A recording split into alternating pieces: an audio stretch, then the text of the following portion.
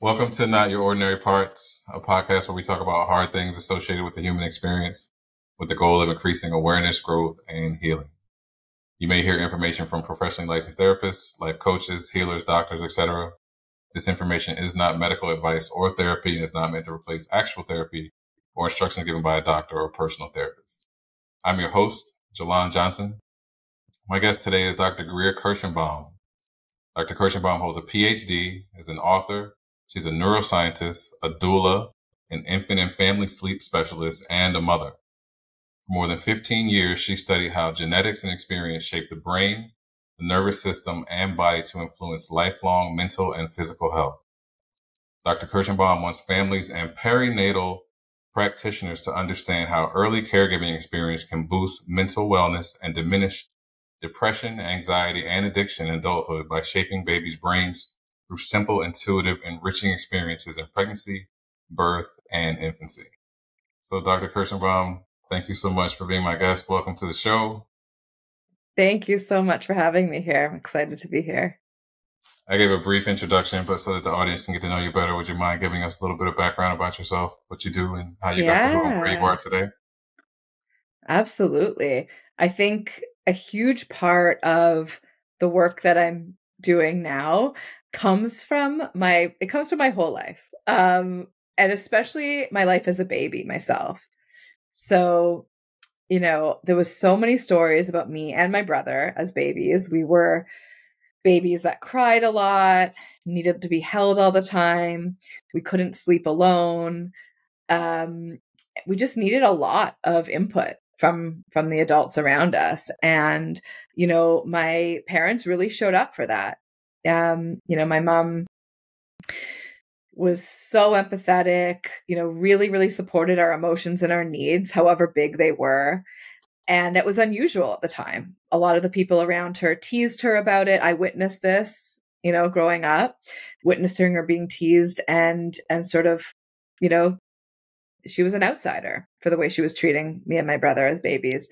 And that really had an impact growing up. I think that was important to really inform my interests. My mom was in a lot of ways too, as I grew up.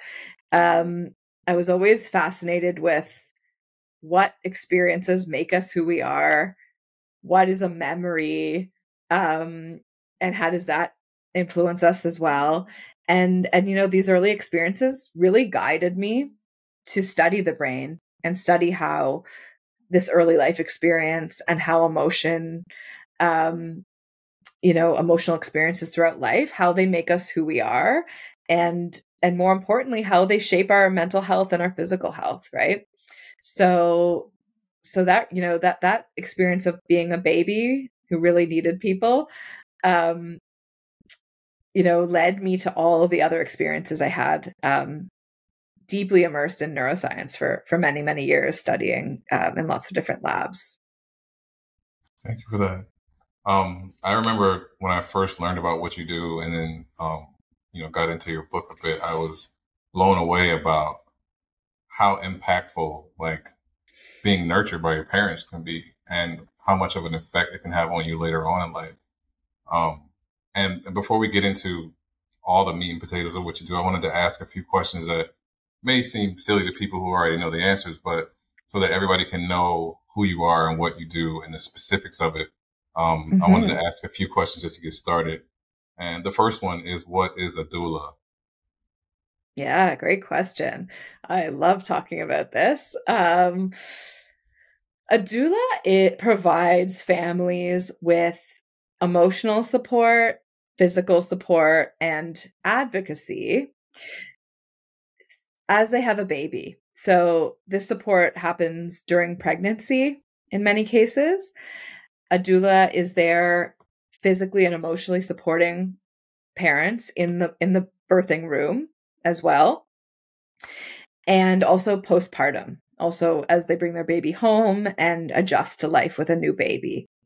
And, I recently did a phone session with a family who's about to welcome a baby to just sort of, give them the top things that I wish for parents to know as they birth a baby. And, it really did occur to me how much a doula fills gaps in the birthing system for parents. We really help parents feel empowered in their birth, feel like active players in their birth, and really just attune and support the emotions that come around, because really no one else is really doing that throughout the process of pregnancy and birth.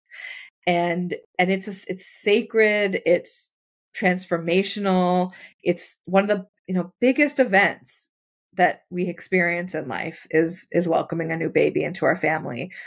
And doulas really create space for all of that to be really taken in an important way. And so, that all sounds like, yeah, that's nice to have. But what are the effects? The effects are huge too, right? We really dramatically decrease birth trauma, and like emotional and physical. The outcomes for parents and babies are vastly improved, both physically and emotionally. And every measure we can imagine from birth and the postpartum experience are dramatically improved with the presence of a doula. So doulas, we wish for every family to have one. There's a lot of programs around the world and throughout North America where we try to get a doula for every single family, because it is just that important. Is that something that was more common back in the day? Because I think as the way having babies kind of progressed in our culture, you're in the hospital and it's kind of like just you're in and you're out, and there's no really sacred time that I would say that I see. Mm-hmm. Yeah, I think what it replaces was more of a community support that used to sort of be there more around birth. I think, the history in the States and elsewhere as well is that birth was in the domain of midwives, who did have a lot more reverence and ceremony surrounding this experience. And so the medical system pushed midwives out, and the community support kind of disappeared with that as well, right? I think in the past you would have aunts, grandmothers, best friends, other people, familiar with birth, filling all of those needs that a doula is filling now, and as well as the midwives. Yeah.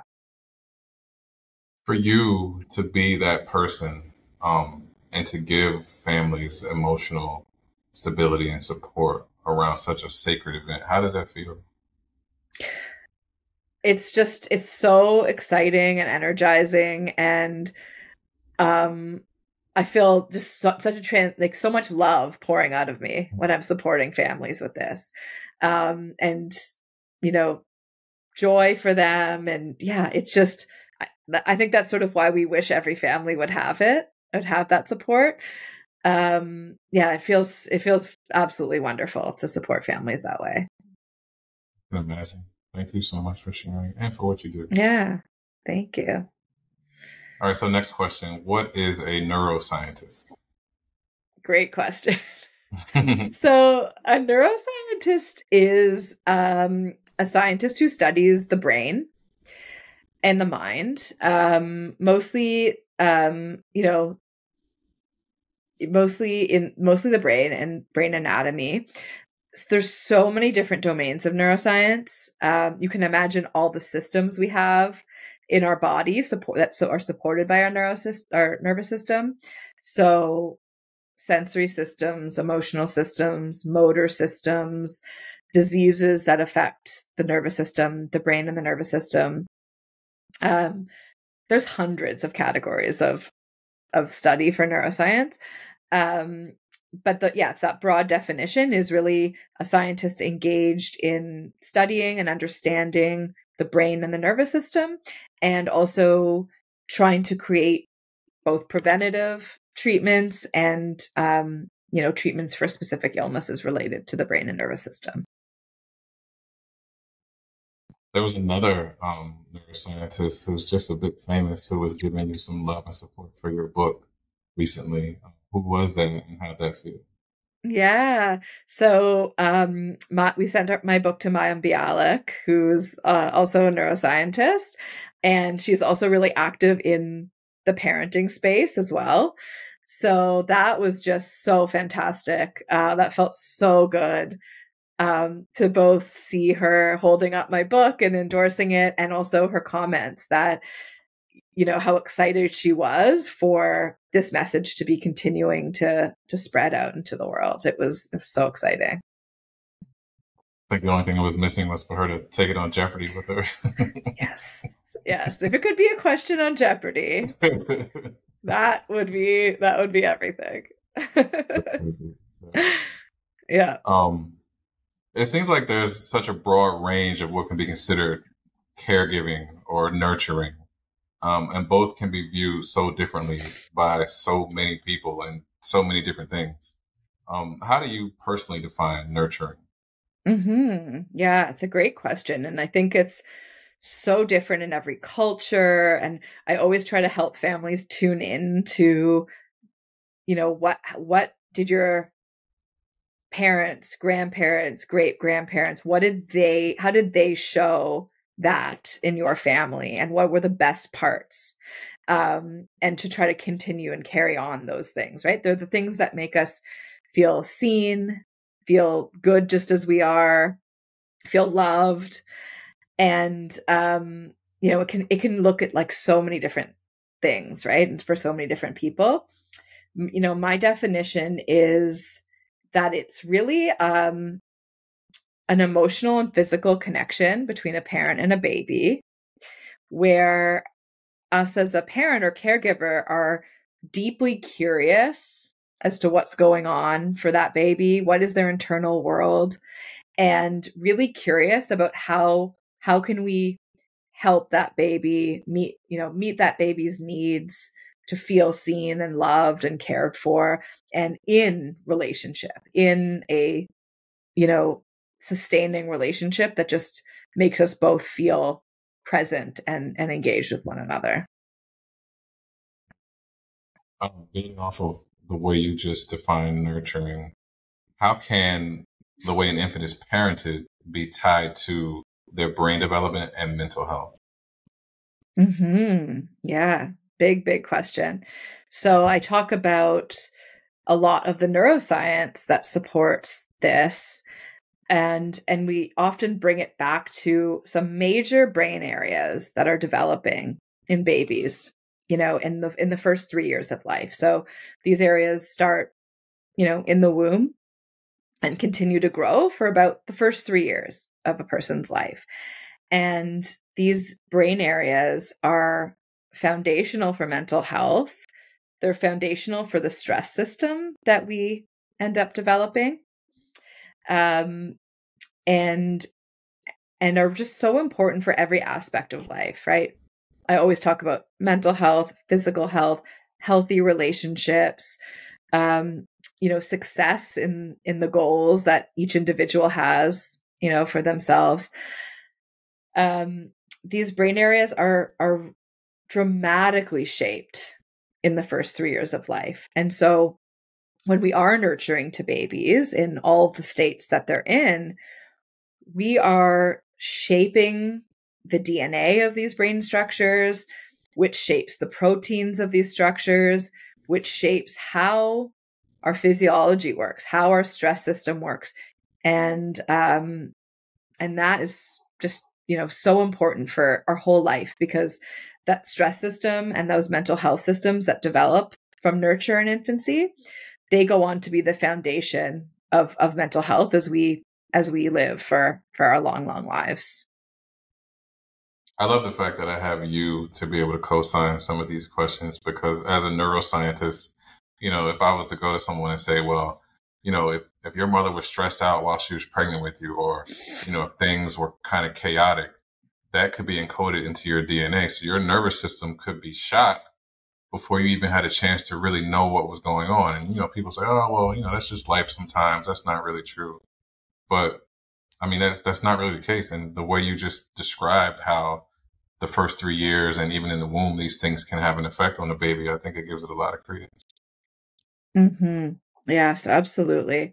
I think there's often, I talk about this in my book a little bit, a misunderstanding of memory. So I think when you sort of say the experiences in pregnancy or the experiences in those first few years, those have such a big impact. A lot of people will say, well, you don't remember those years. So how could that happen? Right. And it's a misunderstanding of what memory is. And it's also a misunderstanding of what shapes our well-being. It's not just autobiographical memories that were the who, what, when, where memories, right? A memory is when an event happens that changes the circuits in our brain in a permanent way. And, those circuits that we continue to use as we go forward in life, they remain, right? So it's true, we don't remember, most of us. Some people say they do, but most of us don't remember that time. But the memories that are encoded are very, very important. Wow, I wish I could give you a high five right now. I love that you were able to bring that out because, I remember seeing kids that their behavior would just be like, what's wrong with them? And it may have been that their nervous system was in a state of fight or flight, or that their brain wasn't developing properly because of their circumstances or surroundings. And to be able now to put those pieces together, like, oh, that makes so much sense. Yeah. Yeah, absolutely. We always talk about, every behavior has an emotion underneath and needs underneath that. And so, yes, when we see out of control behaviors, looking for what are the feelings that person might be having that's driving that behavior, and what might that person be needing, can really, really shift the way that we see things. And I think a lot of adults that we see nowadays whose behaviors may not be, you know, something that we would consider up to par, it could be because they have this baby inside of them who never had their needs met or was never nurtured properly. And like you said, behind every emotion are needs too. So we may be looking at adults who are still trying to get their needs met as a child, and it just never happened. Yes, I'm so happy you said that. I see it. I see it everywhere. I see it everywhere. Our world, and that's why I'm so passionate about this, spreading this message. Our world is being run by infant brains inside adult bodies, obviously with much more complexity going on, but a lot of it comes down to that experience in infancy. And if we can change the experiences that babies have, we can really change our world. And I think our world needs it more than ever. It's time. It's time to start making these changes. You think? No, yeah, you're right. Major. Yeah. So kind of, kind of building off of that, can too much be expected of infants sometimes? And if the infants that are having so much expected of them are having these expectations from these same adults that we talked about who are, walking around with undeveloped brains, how can that affect the children and then later on in life? Yeah. I really do see that in so many different domains, that we are asking babies to do things that their brains are not capable of doing. And it's not optimal for their brains to develop at all.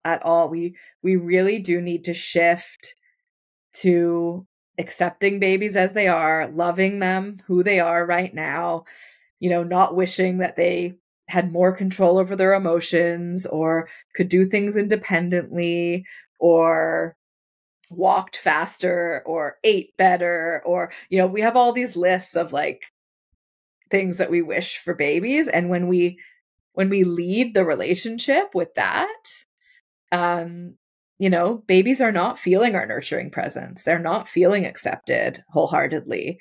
And their emotions and stress aren't supported in a way that we would wish for. So it really, really can be an obstacle to growth. I think that if a baby doesn't feel nurtured or doesn't feel connected, they will then start to try and work for love and become disconnected from the feelings because they don't want to feel those feelings because it's uncomfortable. And they don't know that, there's this or that happening in the background. All they know is that they're not getting what they need as a child. And I think one of the worst things that can happen for a baby is to become disconnected. Because if they become disconnected at such an early age, that's just a behavior that they learn that they're going to carry out through their entire adulthood. Mm-hmm. Yeah, absolutely. I love how Gabor Mate talks about it as babies are, have to often choose between authenticity and attachment. And exactly like you said, if they can't be authentically themselves and loved and accepted wholeheartedly for exactly who they are, then they do have to shape and change who they are and abandon their authenticity for that attachment need. It's much, much bigger. Yeah. And So that's what one a lot of form us of are healing from. yes, yes. I was going to say one form of attachment for babies is connection during sleep. So I was going to ask you how important is connection during sleep for babies and mothers? Mm-hmm. Yeah, it's one of the, biggest topics that, I work with parents with and talk about a lot. It's very important. Babies needs are there day and night. It's one of the biggest places where our society needs to make a change. Right now, we sort of tell babies at night, it's we're not available, right? At night, you're expected to be alone for, about 12 hours. For your naps, you're expected to be alone.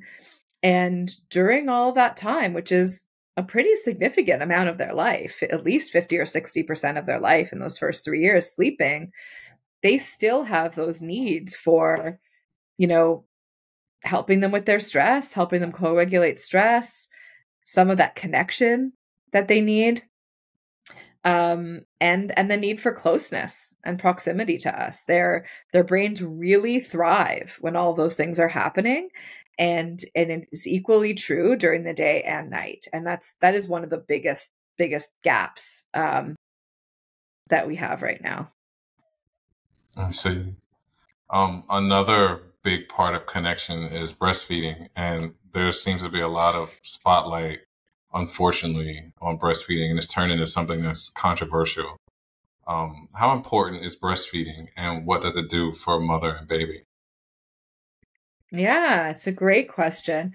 It really, there is a lot out there about it. I think, I always talk about breastfeeding and connection during feeding because, we have to understand the systems that we're living in as well. Mothers and parents are so unsupported in a lot of places, who will hear this podcast. And I think, breastfeeding is important. It was really important to me. It was something that I, used to help my son develop in so many ways, help stress regulation, help comfort. It is a source of so much nurture. Absolutely. And if we're not able to do it, we can still feed in a close connected way as well, bottle feeding as well too. So, I think it's really important. I think if you feel supported in it and if you feel like it's a good choice for you, lean into that because it's so beneficial. The benefits, there's thousands of benefits of breastfeeding and it is incredibly nurturing. So if you're feeling like that and you're getting advice that don't do it for, more than X amount of months, or it's not nutritious after a certain amount of months, or it's harmful, or you can put all of that aside, know that it is incredibly beneficial for as long as you choose to do it. And, if it isn't possible for you, also know that it doesn't mean that it's all lost, that, that these nurturing experiences are beyond your reach. You can absolutely still feed a baby with lots of closeness and eye contact and touch, and, give them that wonderful experience as at the same time. I think there's so much closeness and connection is established in those moments because, the mother's holding her precious newborn bundle of joy and looking in their eyes. And although the baby doesn't have the words to communicate it, they're feeling it, and the eye contact and so many other things, I think, in those moments establish such an amazing bond. Yes. Yes, it's incredible. It is incredible. And, it's also, we have to remember, I talk about this a lot. We talked about this before we started recording as well, right? We're coming from, we're descendants of a lot of low nurturing experiences. Some of us have a lot of trauma in our family histories as well.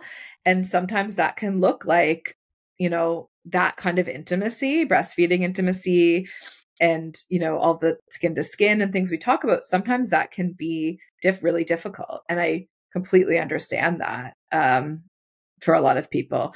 A lot of people are, really feeling like they can't, and that they wanted to choose formula or choose pumping and not breastfeed.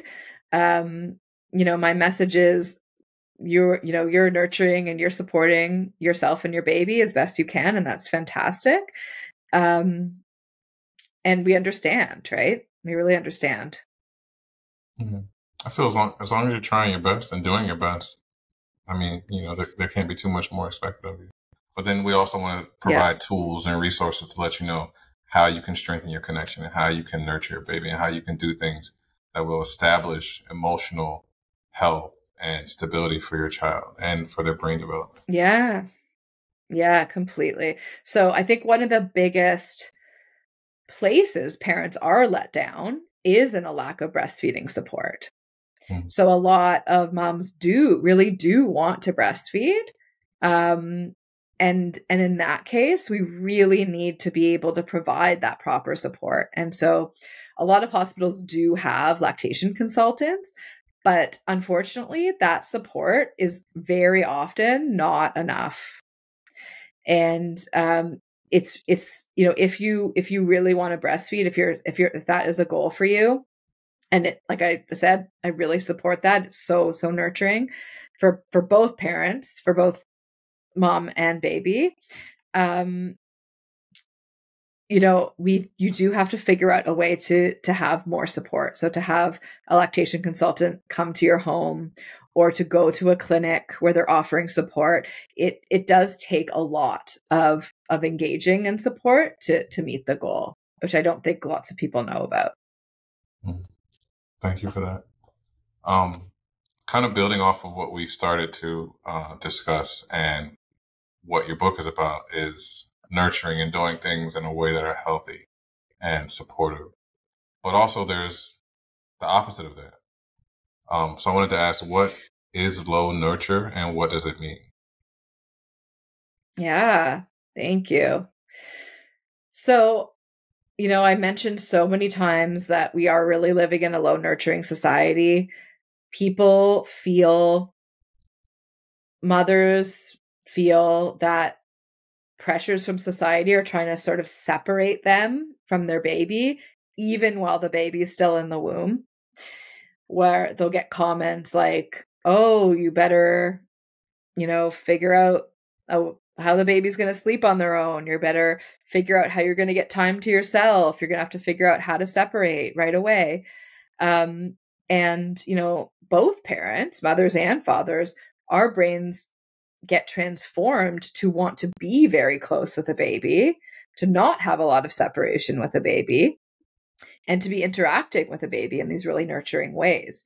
And so, these pressures start in the womb, in the hospital, they're there.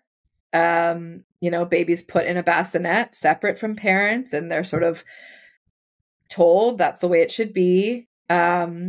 I encourage the opposite, right? Let's hold the baby. Mom and dad can hold them skin to skin. We can put them in the bassinet, but that doesn't need to be the main place that they are.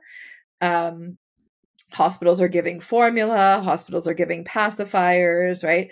Those can all be great choices for certain families, but it's not something that we need to give every family, right? Those also encourage separation, learning to swaddle right away. All these kinds of things start in the hospital.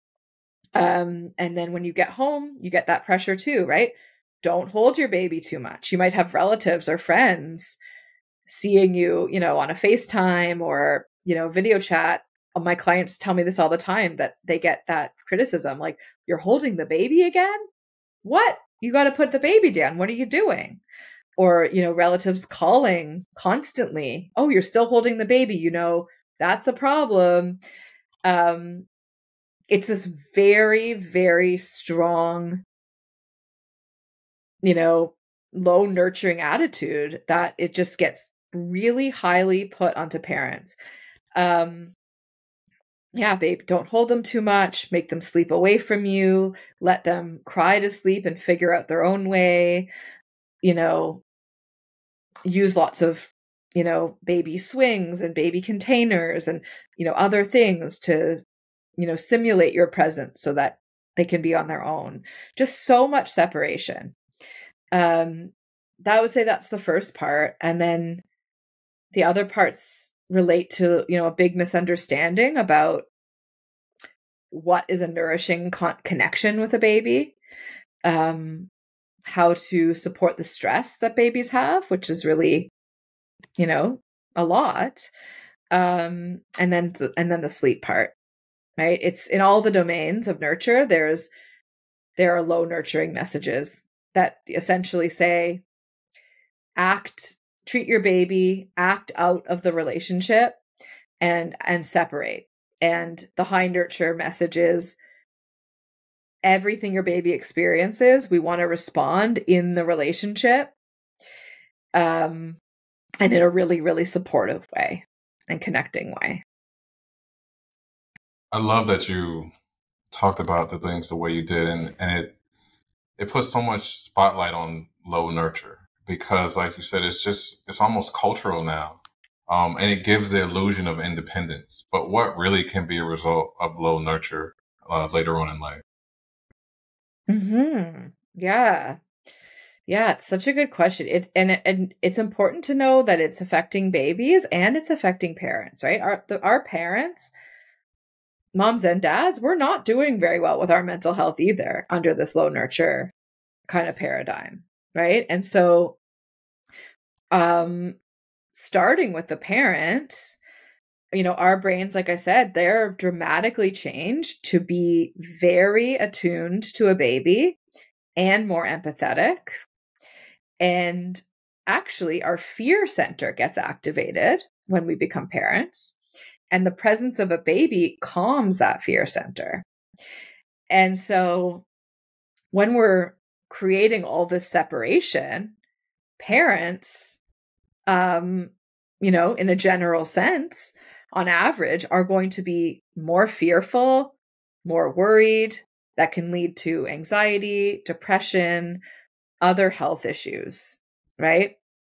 And then when we look at babies, if they're experiencing low nurture, which is lots of separation, lots of crying on their own, not a lot of support for their emotions and acceptance, their brains are also being shaped to be more stressed out, more anxious, more depressed, and more susceptible to, all the mental health challenges that we see in our society and a lot of the physical health issues that we see too. Wow. The importance of this is like so high, because we've just been conditioned to believe that, the baby's born and they're supposed to be, a fully functioning, up and running, independent person outside of their parents. And I think because we've been doing that for so long, it's just something that now we just think is a staple of how things are supposed to happen. And I saw one of your posts and it was so good. I wanted to ask you to run for president almost when I saw it because it was so good. And you talked about the phrase, well, we turned out fine, because people often use this phrase in response to change that's happening in the family, or things that have always been done. And I wanted to ask you, how do you feel about that phrase, we've always turned out, or we turned out fine, when nurture practices are brought to the family for the first time? Yes, yes. So I think it is a very common defense to a cycle breaker in a family who's decided, I'm going to be high nurturing.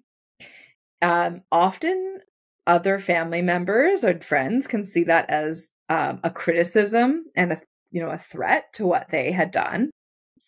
And they'll say, well, the way I did it was you don't have to do anything more than what I did. You turned out fine. Everyone turns out fine. Why all the fuss? Why do this? And, I always think about that phrase, you turned out fine, as, to me, it means you lived, you survived, right? And I think that's actually a more important way to say it, is that you survived, because that goes back to what you said earlier about how we might be giving up a lot of ourselves for this attachment, for survival, right? And so we shape and change and adapt ourselves so that we can attach to our caregivers and loved ones. And so that's being called fine, but actually it could be a source of a lot of struggle, a lot of mental struggle, a lot of pain, emotional pain. And so the definition of fine to me is you survived. You probably, have a lot of issues that you're dealing with. And, our babies don't need to turn out fine. This generation of babies can thrive. Of course, they're going to have, effects, positive and negative, from, growing up, even with high nurture, but so much less struggle than the babies that turned out fine. I love that you put so much emphasis on the definition of fine, because we're not okay for the most part. I know I wasn't, and I'm still not, but I'm working on it. So I think there may be a lot of almost, you could even almost call it jealousy. Like, I didn't get it, so you shouldn't get it. And because, instead of saying you guys turned out fine, if imagine hearing someone say you're alive, because that's almost the extent of it, Yeah. Why not have the ability to thrive? Why can't you thrive? And why can't those that came before us say, you know what, I want to see you thrive, and I hope that you thrive, instead of, well, just do what we did. It's almost as like, misery loves company. 100%. 100%. And I think that's also driving that behavior that we see family members do, where they won't let it go. Like, they just won't let it go, right? They will, like I said, they'll be calling out of nowhere some of these families that I'm working with, saying, wait a minute, are you still responding to your baby at night? Are you still holding the baby all the time? You have to stop. You have to do it the way I did. And I think, like what you're alluding to, I think that because they see that and they see how it was for them, that is probably a source of pain, of, that maybe that was painful for me to be, separating my baby when that didn't feel good inside for me. But, it's somehow driving that they don't want anyone else to have that experience. I think that also there may be a lack of emotional maturity there, because instead of saying, well, it's difficult to see that because it hurts me because I didn't get it, they just want it to continue, you know? Yes. Um, what are some tools that you can give or resources for someone who may be wanting to implement high nurture with their infants and they're getting some pushback from their family? Yeah, it's a great question. I help parents with this all the time. And I think really having compassion is the place to start. And really saying like, I understand you're telling me this because you love me and my baby and you really want the best for us. And I want you to know that I have, thought about this very, very deeply. And I know my whole body knows that this nurturing approach is the right approach for us. And I would just love it if I could have your support in this path that I've chosen. Really simple. It sounds simple, maybe hard to do in the moment, but I think just using what you said as a way to start, even if you can't get the whole thing out, or even if it takes 2 or 3 conversations. But I think Hmm. if you've made the choice that you want to break the cycle of low nurture, you have to start standing up for yourself and you have to set boundaries of what a person is allowed to say, how much input they have, and where you're going to say, okay, this is where I draw the line because this is how I'm doing it, regardless of how you feel about it. I'm the only one that needs to feel Hmm. a certain way about it. Mm-hmm.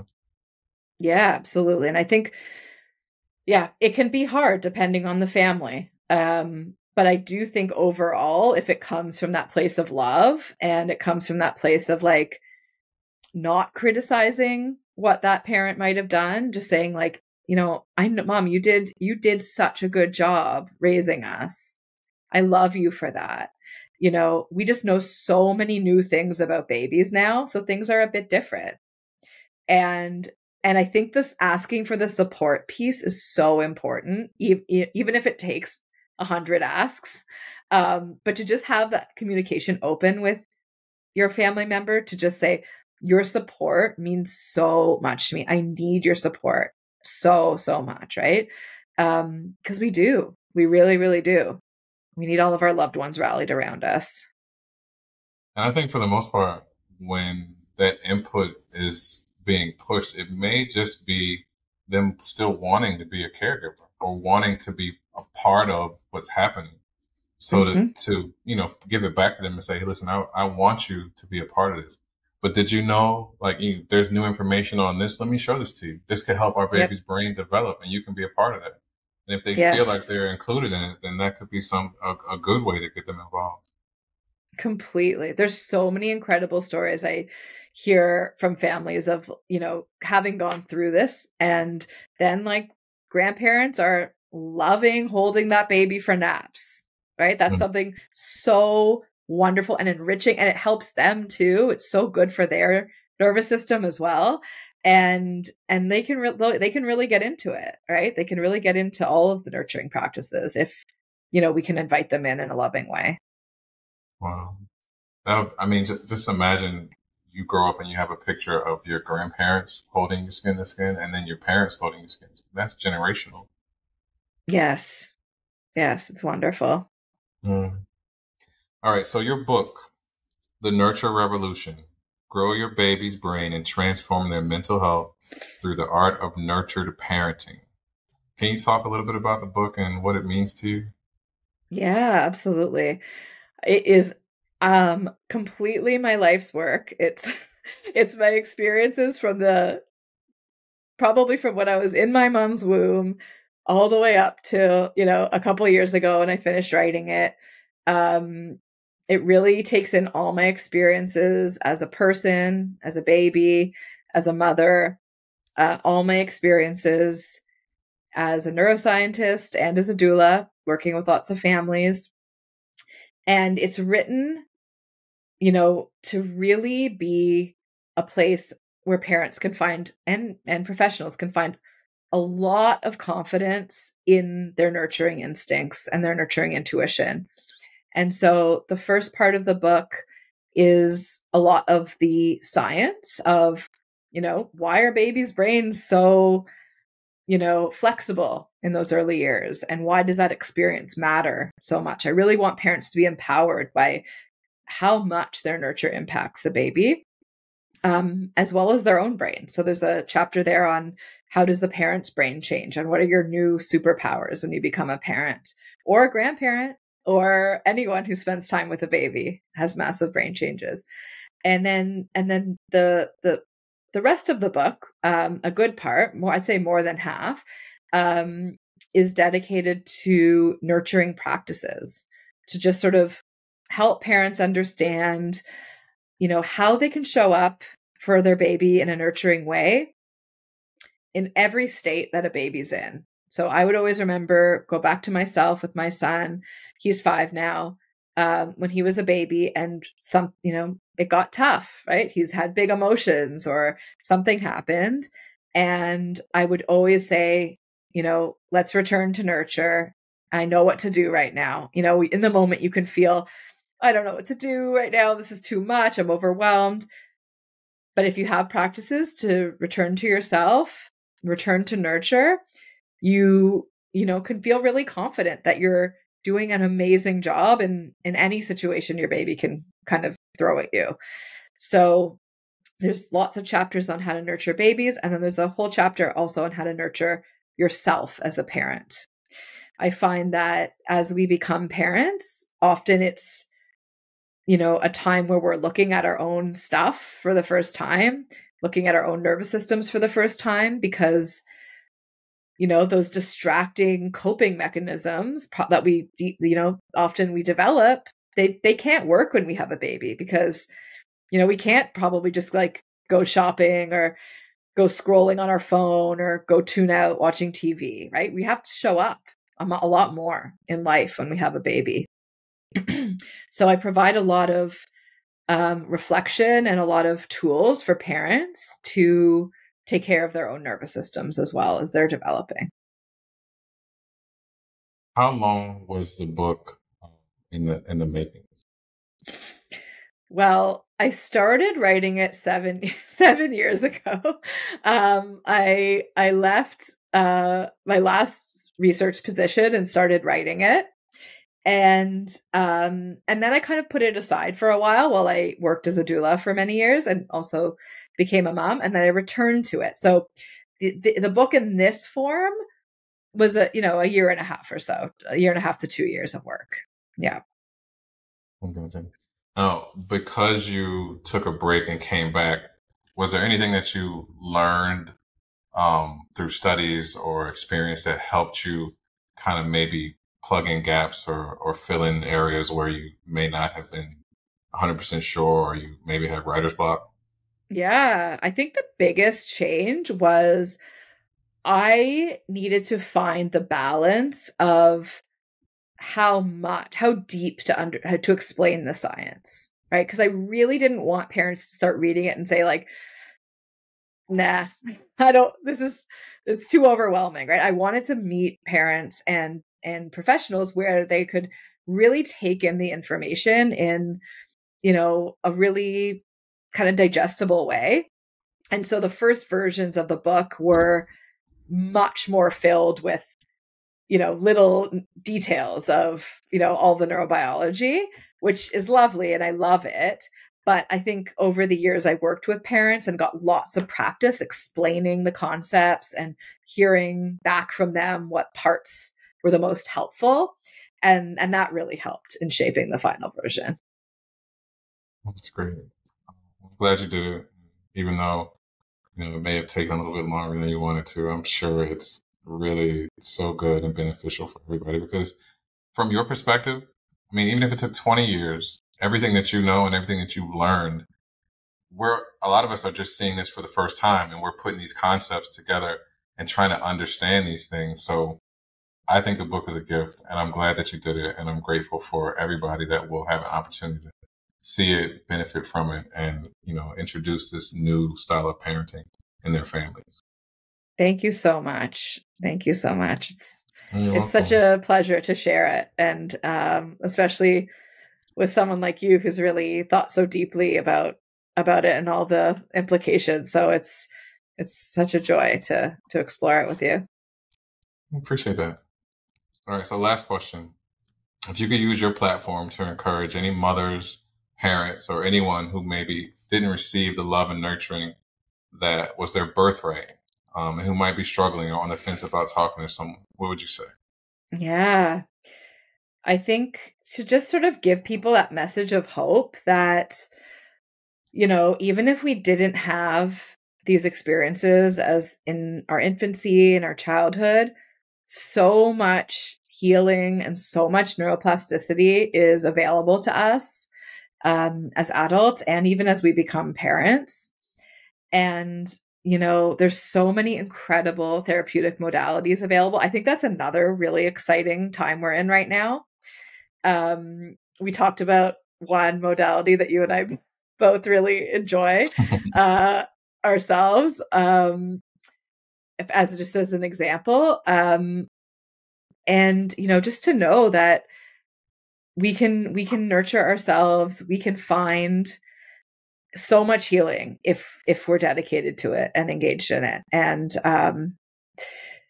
these wounds are deep, absolutely, but there is so much that we can do to rewire and heal. Love that.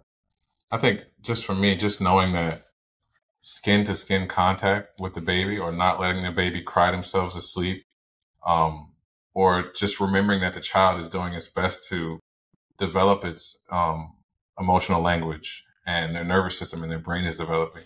Thinking about all those things, and just when the baby may be crying or you don't understand what's going on, just being able to return and nurture. Let me hold you. Let me connect with you. That can have such a huge impact on the baby's life, as an adult, and even the parents as well. Just that little nugget for me, is a game changer. Yeah, completely. There's so much healing in that relationship. Yeah, even without any other input, just within that relationship with the parent and a baby, tremendous healing happens. Exactly. Yeah. All right, well, Dr. Kirshenbaum, thank you so much for this. Thank you for putting in the work and being dedicated to provide support for families and mothers and babies. I just want to say thank you for your time and for doing this with me. Thank you so much.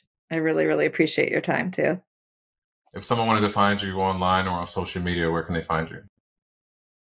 Sure. I'm on Instagram mainly as Nurture Neuroscience Parenting. And there I'll have links to my website and all my offerings. Okay. And then your book can be found? And my book can be found everywhere that books are sold. Love the local bookstore or bookshop.org. But everywhere you buy books, you can find it. Yeah. And it's called The Nurture Revolution. Really. Well, Dr. Kirshenbaum, again, I want to say thank you. Thank you for your time. Thank you for who you are, for what you do, and for how you do it. Thank you. Thank you too.